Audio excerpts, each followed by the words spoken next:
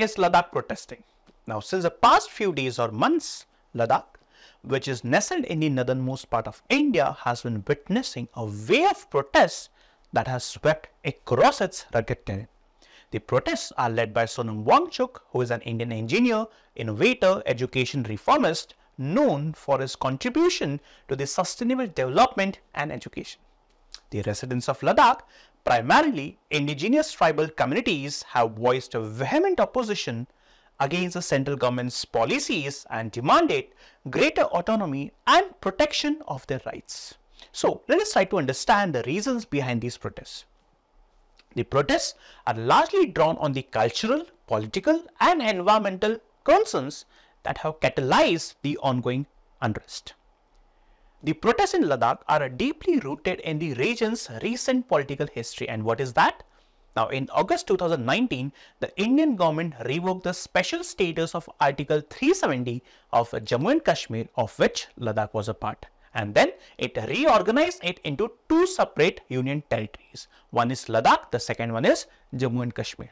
Now, this move stripped away the legislative powers of the region and placed it directly under the central administration, which means that Ladakh will be without a Vidhan Sabha.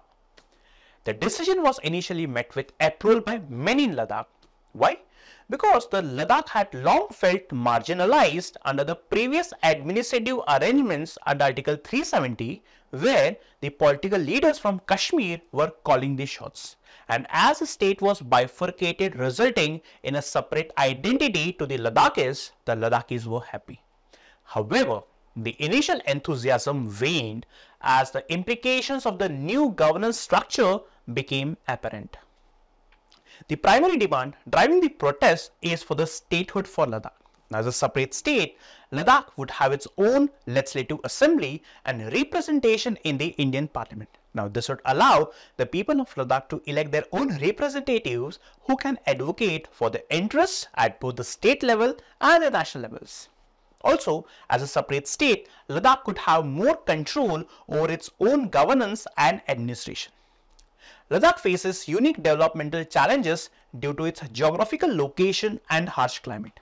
The region is often cut off from the rest of the country during the winter months, making infrastructure development and access to basic amenities difficult. Ladakhis believe that statehood would give them more resources and decision-making power to address these challenges and promote sustainable development in the region. Ladakh has a distinct cultural and historical identity that sets it apart from other regions in the state of Jammu and Kashmir. The people of Ladakh, primarily comprising of the Ladakhi Buddhists and Shia Muslims, have their own language, traditions and way of life.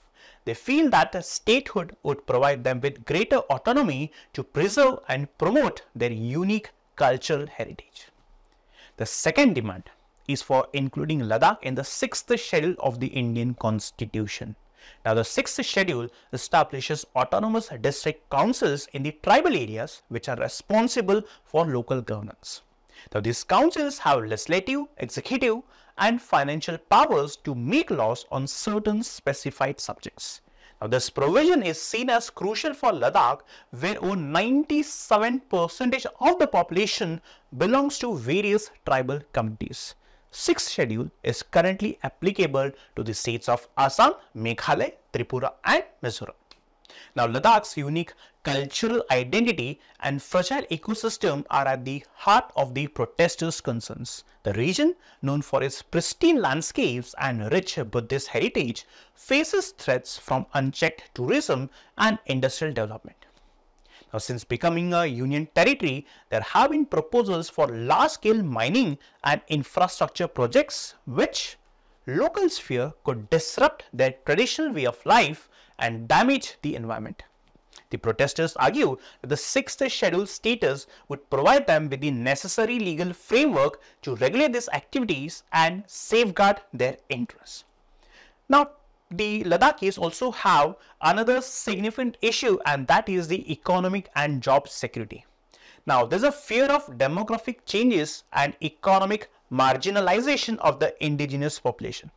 The revocation of laws that previously restricted land ownership to natives under Article 370 now has raised concerns about an influx of outsiders who could compete for jobs and resources. So under Article 370, the outsiders could not own property, but now they could.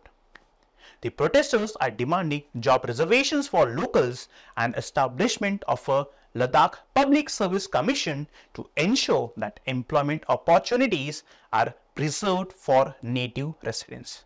So these are the concerns of Ladakhis. Now what about the response from the government? Now, despite multiple rounds of talks with the representatives from Ladakh, the central government has yet to address these demands satisfactorily. Negotiations have frequently ended in stalemates, with protesters feeling that their grievances are not being taken seriously. And this has led to repeated shutdowns and public demonstrations, with community leaders and even local politicians from ruling parties urging the government to take decisive action. So in a nutshell, the protests in Ladakh are a manifestation of the region's desire for autonomy, cultural preservation and environmental protection.